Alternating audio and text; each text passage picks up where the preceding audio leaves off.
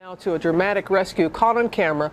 A driver crashes his truck off the longest bridge in the world into the water below. Other motorists not wasting a second, rushing to save him and pull him out. ABC's Lindsay Janice has the story.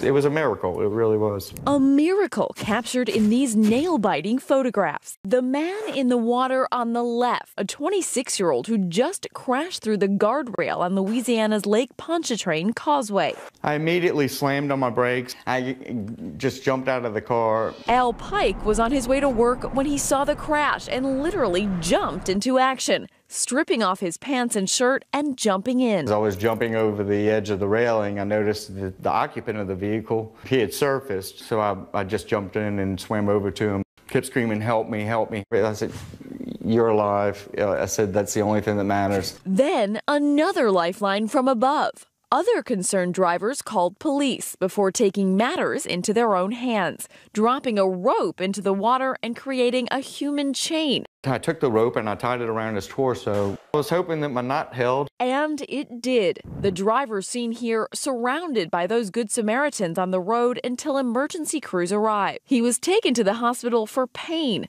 His condition is unknown this morning, but his road to recovery, no doubt smoother, thanks to those humble heroes. Anybody would have done the same thing if they were in the same position. For Good Morning America, Lindsay Janice, ABC News, New York. A lot of good souls there in Louisiana, and I went to college not far from there, traveled across that causeway many a time, and boy, at one point you cannot see the other side. That's how it was nice to see how many people jumped in to help. How quickly they did that. You're right about that. Nope, not for a second.